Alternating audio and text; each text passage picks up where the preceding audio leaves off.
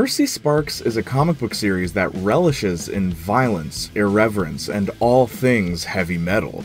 But when you look beyond the juvenile and rebellious indulgences, the series plays with quite a few mature themes: sexuality and desires, tragic irony and fate, the abuse of power and religion.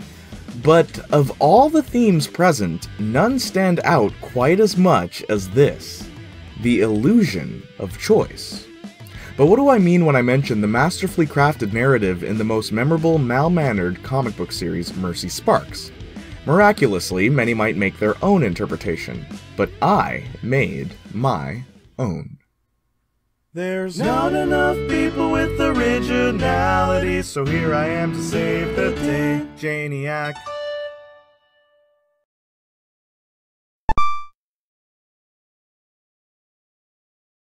A bit of fair warning, this comic book series is not for kids. It contains strong language, graphic violence, sexual themes, and honestly, some things haven't quite aged well.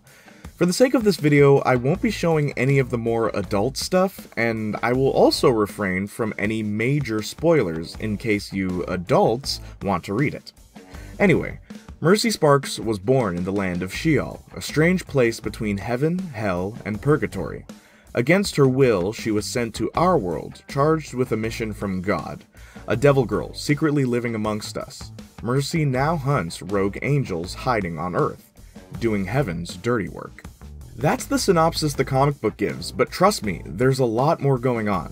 For starters, we have a protagonist, who I'm sure by now you know is named Mercy Sparx.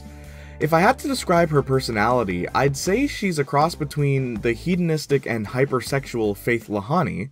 What are friends for?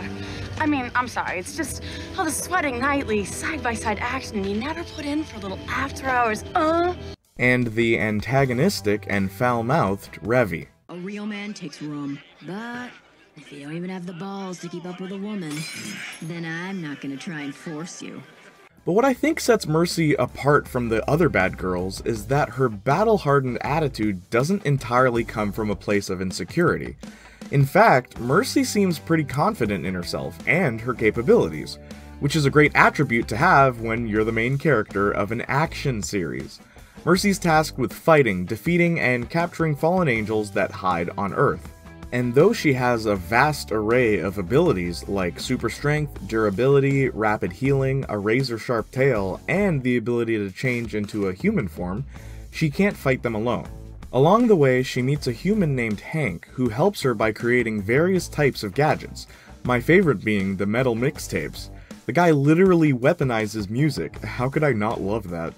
Each gadget has its own strengths and weaknesses when dealing with different types of angelic beings. Speaking of angelic, something you'll notice right away when looking at Mercy are her tattoos. At first glance, they seem like a neat little attribute to make her design stand out. But then you look at what they are, and you begin to wonder, why would a devil have angelic tattoos? Pearly gates, angel wings, stars and clouds, not very devilish. That is until you consider the fact that Mercy is a total rebel. So, if devils are evil, and rebellion is also evil, then a rebellious devil would be good, right? Yeah, the comic plays with this idea of duality very often, but what keeps the series from becoming nothing more than stale and repetitive symbolism is Mercy's feelings about the situation she's in. Despite being a competent fighter, despite all of her witty remarks while in combat, Mercy doesn't actually enjoy fighting. At the end of the day, she just sees it as a job, and much like many of our real-world blue-collar jobs, it doesn't bring her any satisfaction, it doesn't edify her as a person, or deliver any closure to past traumas. It's just something she has to do. Or does she?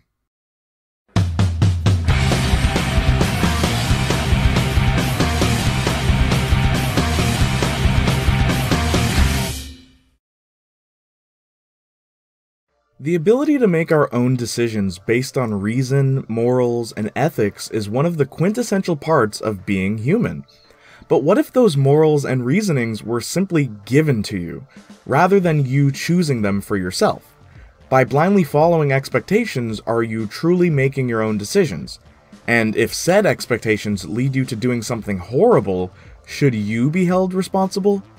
The illusion of choice is a very prominent theme in Mercy Sparx, and this seems to go hand in hand with the series' deeply Judeo-Christian religious setting. It should be noted that despite being rather sacrilegious, the comic tends to comment on religion rather than simply criticizing it. It'd be so easy to just say, if a higher power knows our future, then how much free will do we really have? So instead, the series asks us if our fate is determined by things outside of our control. Our families, our social class, and where we grew up. And if it is, then is our fate carved out from the get-go, or are we able to change it? Through the first part of the comics, Mercy goes along with everything under the impression that she has no choice, because her orders are from heaven. Even though she's never been there, she's been conditioned to believe that heaven is serious business, and all orders are completely outside of her control. But once she discovers she's being lied to, you'd think that she'd forget about the whole thing, or try to find a way out. But no. Mercy actually continues being Heaven's bounty hunter. At first, I thought this was a gigantic oversight, until a bit later in the comic, where we're shown that Mercy copes with her lack of freedom by pretending not to care. Instead of attempting to escape or challenge the more difficult parts of her life, she chooses to remain oblivious and avoid responsibility. So of course she's just going to go along with what she's told by a higher power. Interesting that even though Mercy gives off the impression that she's a bad girl that doesn't play by the rules, she's very quick to follow orders rather than think for herself. Again, under the impression that this is what she's supposed to be doing, and this is her choice.